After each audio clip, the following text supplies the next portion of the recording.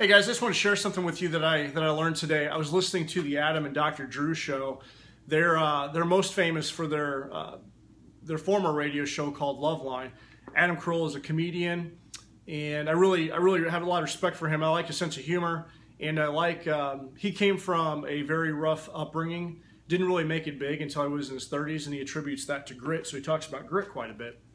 And then Dr. Drew, he's the famous Hollywood doctor, and together they have a podcast, and I think it's great because there's a lot of humor in there, but they talk about real world stuff.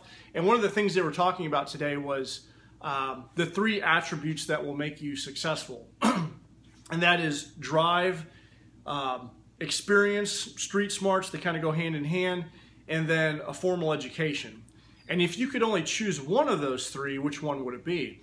And drive is the most important attribute that you should have.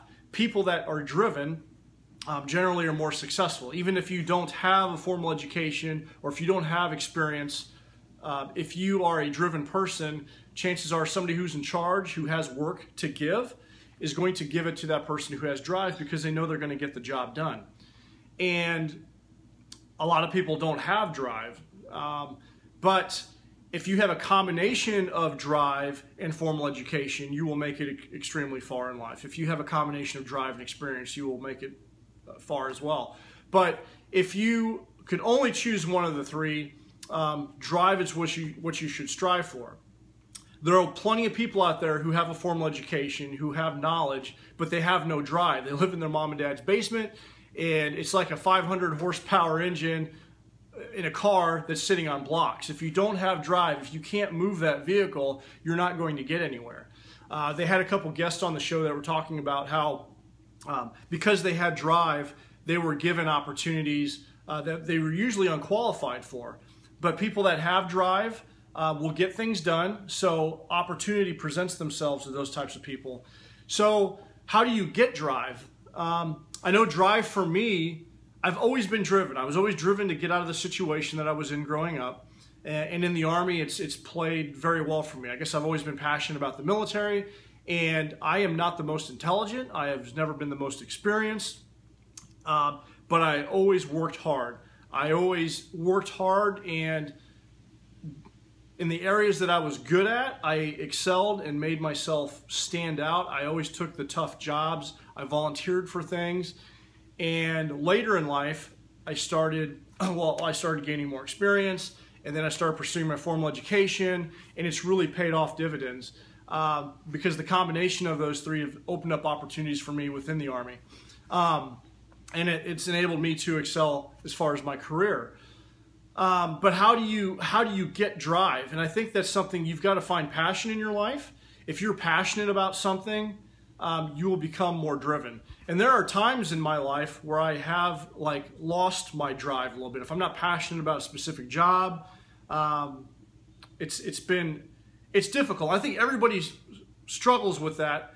But if you have absolutely no drive in your life, if you're not driven to do something, if you're not driven to get up in the morning and perform your job, then you may need to reflect on what it is that you're doing and find that passion in your life. And I'm in the twilight years of my Army career, so I'm trying to look at different options to figure out, okay, when this is over with, which, I love the Army, I'm passionate about the Army, but it's coming to an end soon. I've got to find something else that I'm going to go do.